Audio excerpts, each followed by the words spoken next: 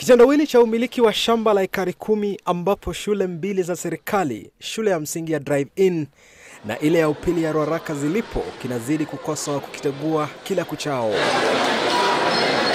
Hii leo kamati ya uwekezaji katika bunge la seneti ikizuru ardhi hiyo kama moja mbinu ya kujaribu kukitegua kitendawili hicho na kupata jawabu la ni nani mmiliki halisi wa shamba hilo. Senate exists to represent the will of the people, to safeguard public interest. Our desire today is to make sure that this school, its land, is well protected. Na baada ya mahojiano ya zaidi ya saa 5 na usimamizi wa sasa wa shule hizo mbili, pamoja na walimu na bodi zilizoshikilia usimamizi wa shule hizo kwa nyakati tofauti, ikawa kwamba hamna yeyote aliyejitokeza kwa zaidi ya miaka 30 kudai umiliki wa shamba hilo. Zaidi hamna aliyejitokeza kuzuia ujenzi wa madarasa na majumba mengine yanayotumika na wanafunzi wakati huo wote.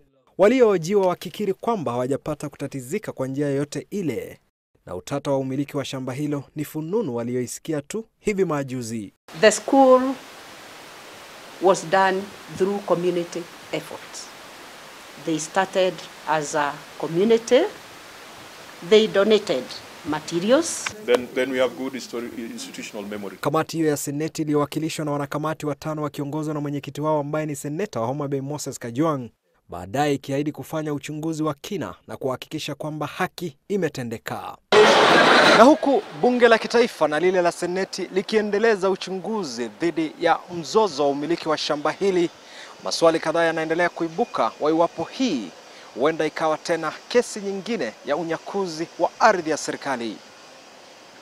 Makoringechi, Citizen Nipashe, nikiwa katika shule ya upili ya Ruaraka.